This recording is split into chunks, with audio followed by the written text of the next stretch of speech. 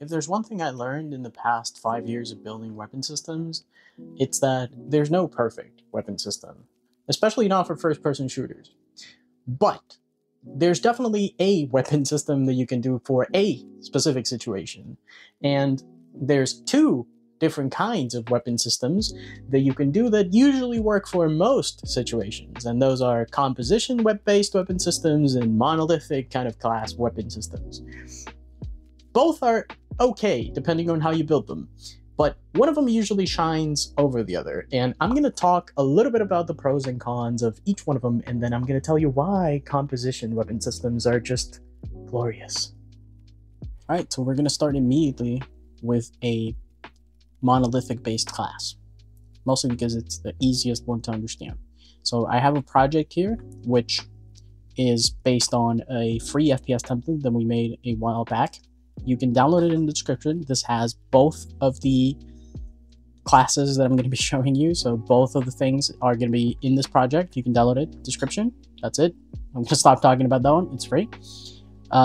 It basically has a weapon that shoots. That's it. Both of them are going to be the same. So we're going to ignore which one it is that is being shown in the demo because both of them work the same.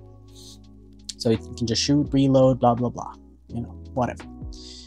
The thing is, if we go to the content browser and I go to single class, which is the monolithic one, there's a BP weapon and a BP assault rifle. Inside of BP weapon, which is the base one, this is what I'm calling a monolithic class. I know it doesn't look very monolithic, and that's because this class doesn't really have a lot of things. But this is the base of what you would call a monolithic class, or kind of a big class where you would put everything inside of a weapon.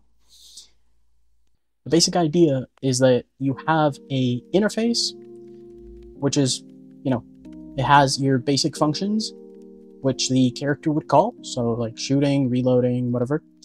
And those, again, get called from the character.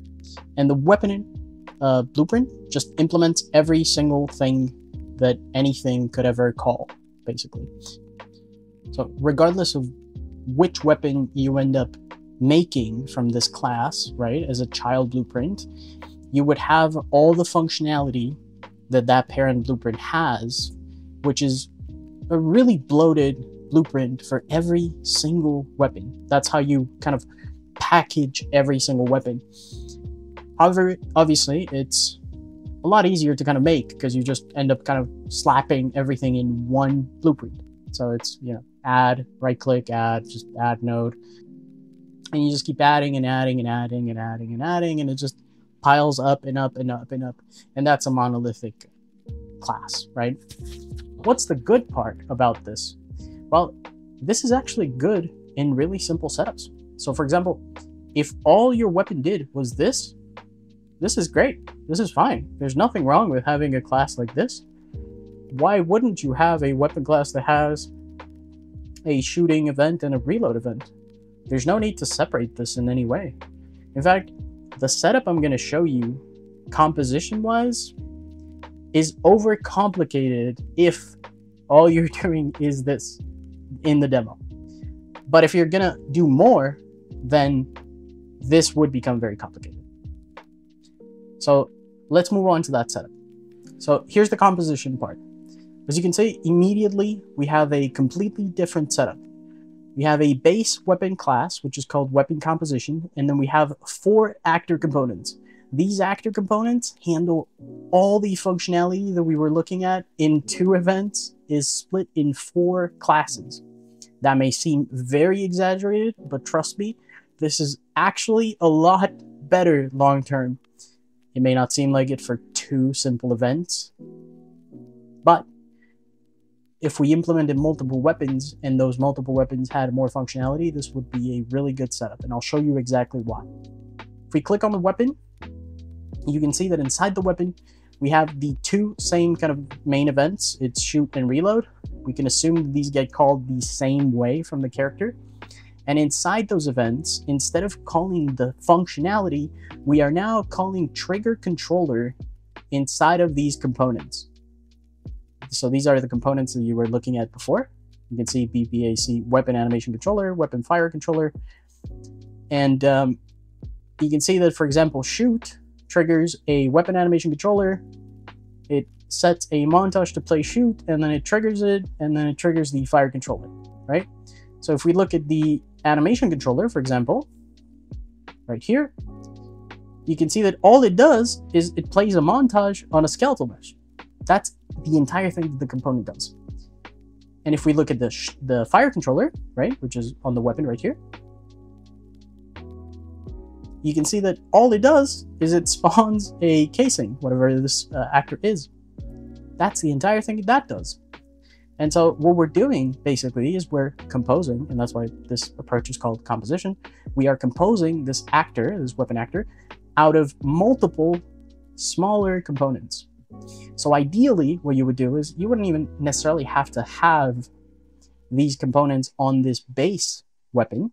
You could have them inside of the child actor. And so you could make these events something that you override inside of here. For instance, right here, you could override these events.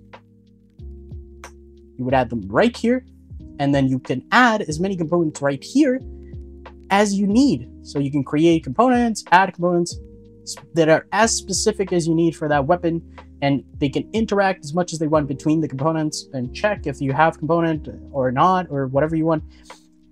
And it's not going to get cluttered with the base functionality from the weapon, ever. There's not going to be a kind of functionality that you don't need because you just compose it with the components that you want. That's the approach with composition. That's the magic of composition. And so I hope I kind of explained it correctly. I'm trying to explain it pretty quickly because the idea here is to explain it in a way that's fast and gives you a very rapid overview. So you can also just look at the project, because you also have the project again in the description. You know, it's free, and you can just give it a download. Honestly, I mean, all this setup, if you're interested, just give it a download, check it out, and if you want to, use it, it's pretty easy copy paste. And so that's mostly the differences between a really simple weapon that's a base setup and a more kind of composed setup that you could do. And that's it. Yeah, I guess I'll see you in the next one.